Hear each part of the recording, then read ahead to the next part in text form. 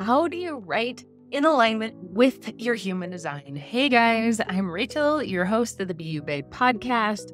Before we dive into this topic of writing in alignment, I want to make a quick announcement that I have 2 one-on-one spaces left for the end of the year. And we all know that messaging is the foundation of a successful business, right? We know it's a skill that we need to learn, right? And if you're struggling to articulate what you do, which means you're not attracting the right people, your launches are kind of flopping, and you don't know what to write on social media, girl, we gotta talk. Because this is a foundational skill that I want every entrepreneur to have, and that's what we're doing inside One-to-One. We're creating offers that freaking speaks to the soul of your ideal client. We're creating a message that feels like an extension of you and allows you to go out and know how to talk about what you do. Create offers that are selling and launching. Launching doesn't feel like this thing. Oh my gosh, I've talked to like 4 people lately that have said they want to give up on launching and go evergreen because launching feels so hard. And I relate to that so much. I have felt the same way. And I want to say it's almost never the offer that's wrong. It's how you've positioned it and the messaging that you have. That's why launching feels hard. And I want to fix that for you. So if you are the self-led, ready to go, committed to your success and done scrambling, trying to understand how to articulate what you do, please reach out because One-to-One is going to rock your world and change everything. So that's my quick announcement. Okay, so let's get into how do we write in alignment with our human design? First of all, how do we know we're not in alignment with our human design? How do we know our messaging is a flop and not working, right? We're finding it difficult to attract ideal client. That's number 1. And this can look like freebie seekers. You get a lot of people in your audience that buy or get all the freebies and ask all the questions in your DMs, but they never quite buy, right? You're not attracting those higher quality leads, the people that are willing to pay you one-on-one. Again, not everyone is. Not everyone in my world, some stay at the lower ticket price because they're newbies, and that's okay, right? But are you getting the people that are willing to spend money, that are up here ready to go and excited to pay you? That's not happening. There's something going on in your messaging. If your launches are lackluster, if you're, right, you want to go evergreen because you think it'll be easier, I guarantee you it won't. You still have to show up and sell. You still have to sell your stuff. Evergreen or launch, doesn't really matter, right? You still have to sell. You don't know how to talk about what you do, but it's also social media feels really hard. They kind of go hand in hand. You don't know how to talk about what you do. So therefore you don't know what to post. And so your Instagram feed ends up being kind of all over the place. No one really knows what you offer. And it feels a little bit all over the place, right? That's how you know that your messaging is misaligned. When you get into this position, it's okay. Because honestly, this is where I would say 90% of entrepreneurs are at some point in their journey. They end up in this position of, I don't actually know how to talk about what I do, and I need to learn a skill and messaging, and that's okay. We all have to learn it. Okay. What most people do though, when they get into this position of like, I know my messaging is off. I know that I'm not articulating what I do well. They end up looking at what other people are doing. And that looks like looking at the coaches that they really admire or the people on social media and going, what are they posting? What are they writing on their sales pages? How are they writing their emails? And you try to emulate it, except 9 times out of 10, they're completely different energy, completely different goals and vision and mission behind their messaging, and it's not going to work for you. We can look to other people and learn from them, but we can't take that as like, this is how I should do it, right? You end up trying to rebrand yourself, whether that be in the visuals, whether that be in changing your offer again, like I said in the beginning, not the offer that's the problem. It's likely the positioning and the messaging behind it. But if it's not selling, you're like, okay, I guess this isn't what people wanted, right? And you throw it out, right? Or you try to rebrand your whole aesthetic and colors and logo. And not to say that you can't rebrand, because I'm in the middle of a rebrand right now and changing how I want to show up. But rebranding shouldn't happen every few months. It should be something that's like every 1 to 2, I'd say 1 at the minimum, um, and like 2 or 3 years at that maximum point, because you grow and you learn and you expand, right? So sometimes your messaging tweaks and your branding changes, and because you are a new person, you're showing up in a different way, and you want that to be reflected in your branding. That's how I feel. I know that my branding is not representing me anymore, and it feels like I need to rebrand. I'm not doing it because it didn't feel like that brand wasn't growing. It was growing. It is growing. It's just, I want it to be this next level version of myself. Does that make sense? Right. Or the other piece you try to do when your messaging is misaligned is poll your audience. Now, I get this because as many Jen and Jens do this too, is they poll their audience. I even see all types doing this. They poll their audience of like, what do you want to see from me? Or what do you want me to offer? And that is the worst place to be. We want to know what our audience wants, but we want to use discernment when we're looking at those results, right? Because if we don't want to offer something just because someone said, hey, would you do this? You need to run it through your own filter of discernment and authority and be like, do I have excitement? Do I want to say yes to that? If you don't, it's going to flop.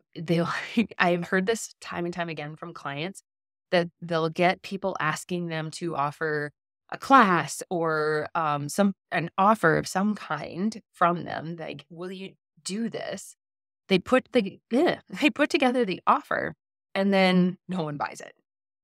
And I always ask them, did you actually want to offer that? Did you actually feel excited about it? They'll be like, really, I just thought it would sell. Anytime that you say, I think this will sell, that is not the place that you want to be in. That is not what you want to be creating offers from. You want to be creating offers from excitement and how you want to serve and what really feels good and exciting to do, right? Then positioning it in a way that your ideal clients go, yes, that's for me, right? Not the other way around. We don't want our ideal clients telling us what to offer. This is, I think, left over from old school marketing, where you look at the marketplace and you poll the people and ask them what they want, and then you give them what they want. Most people don't know what they want. Clearly, most people don't know what they want. So again, passion and excitement and how you want to serve first and foremost. Okay. So we know that this is what we're doing when things are misaligned, but how do we actually get them to be aligned? What are ways that we can get our messaging back on track in a way that feels really good to us, right? Okay, I wanted to give you 3 ways that we can kind of get things back on track and into that alignment down in this episode as well, because I think it's important to know what's going wrong, what we think we are doing to fix it, and what actually will fix it, right? So first and foremost, obviously, we're looking at our human design. We're looking at our type. We're looking at our throat center. We're looking at Mercury. Those are like the big 3 that I'm looking at. But we can look at other deeper elements as well, depending on how far down the rabbit hole of human design you want to go. Could be sun, could be incarnation cross, north nodes, defined, undefined centers. So much information in that chart. Again, the big 3s are the most important when we're creating and crafting your magnetic message, because this is what's going to feel the most natural, and it's going to be easier to show up, create the video, create the content, do the reels when you understand how your energy is working naturally, and that way you're not going against it. That's why it feels so freaking hard, is because you're working against your own energy and the way that it wants to be expressed. So it's understanding how that is working within you. The second one is defining a specific problem. This is one I see so much. And honestly, I fell into the trap too. Like, I want to give you all the things. I want to give you all the things to solve the problem. And then you end up creating giant offers that have a vague transformation, something on the other end that's like, well, it could be this or it could be that. And I hear that all the time. My clients always have different outcomes every session. It's not true. There are through lines. And if you get super specific on what problem, you're solving, you will have a more specific transformation. You will. It's inevitable.